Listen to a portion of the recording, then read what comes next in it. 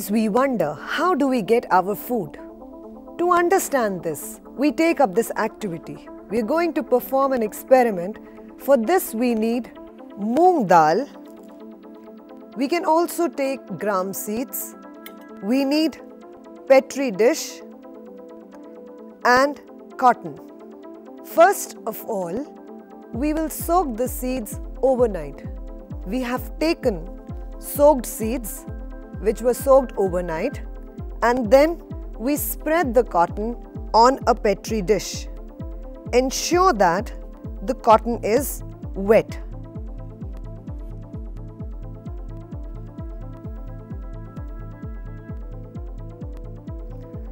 Now we spread some soaked gram or moong dal on this wet cotton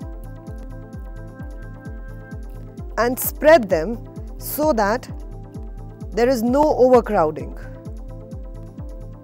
After spreading the seeds like this on a wet cotton, we cover this with wet cotton again. The seeds should be covered with wet cotton and ensure that the cotton does not dry over a period of 2 to 3 days. After 3 days, observe what happens to these seeds. After 3 days, we remove this wet cotton and observe the seeds. What do you observe? You observe the whitish structure coming out from the seeds. These are called sprouts.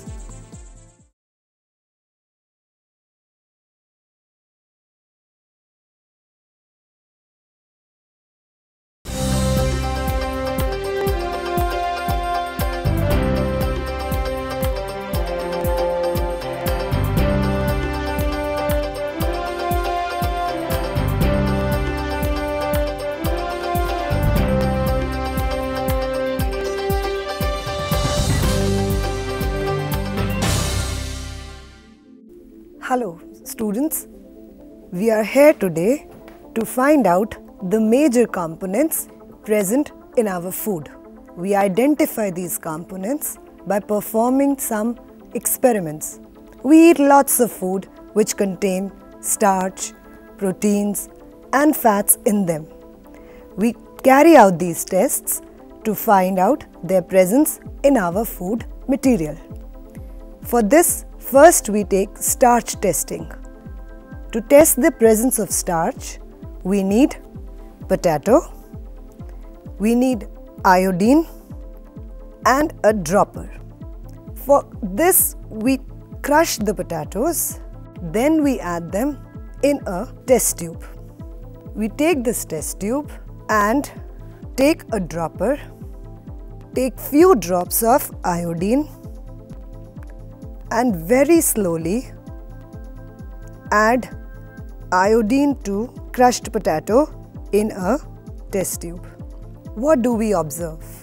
We observe the color changes, shows starch is present in potato. Other food materials also contain starch in them, like rice, bananas, etc. Now, to test the presence of proteins in our food, we need powdered dal, caustic soda. We also need copper sulfate. We need dropper and a test tube. So we take a test tube, add copper sulfate solution to it, sodium hydroxide or caustic soda to it, and powdered dal in it. In powdered dal, we slowly add few drops of first copper sulfate solution,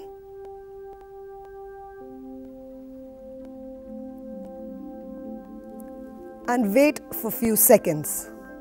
Then we add caustic soda, change in color. What do you observe? We observe powdered dal changes to violet color. The violet color indicates the presence of proteins present in dal. The other food materials that contain proteins are milk, meat, fish, peas, gram, etc. Now we will test whether the fats are also present in our food material. To test the presence of fats, we need groundnut and paper. For that we need to crush groundnuts. We put these crushed groundnuts on the paper and slowly press them or rub them.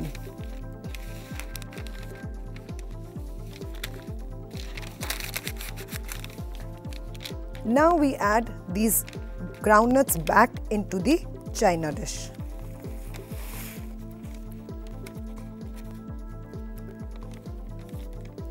We see the paper has turned translucent at the places where the groundnut was pressed.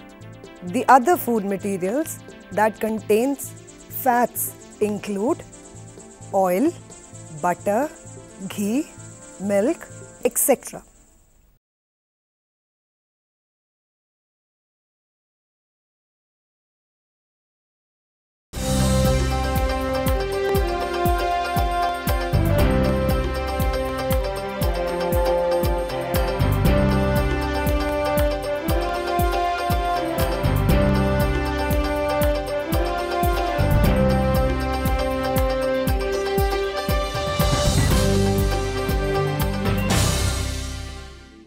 Now we will see how do we identify fibers.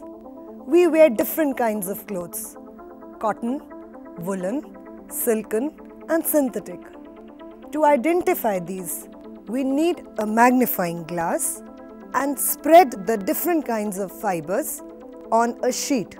We take synthetic fibers, cotton fiber and woolen fiber. Now we observe all of them one by one using a magnifying glass.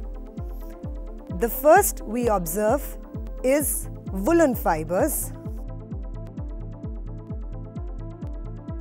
Then we observe synthetic fiber.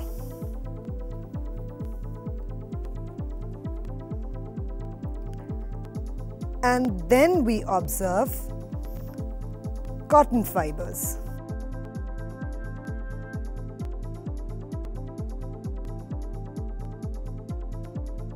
We observe some small fine structures coming out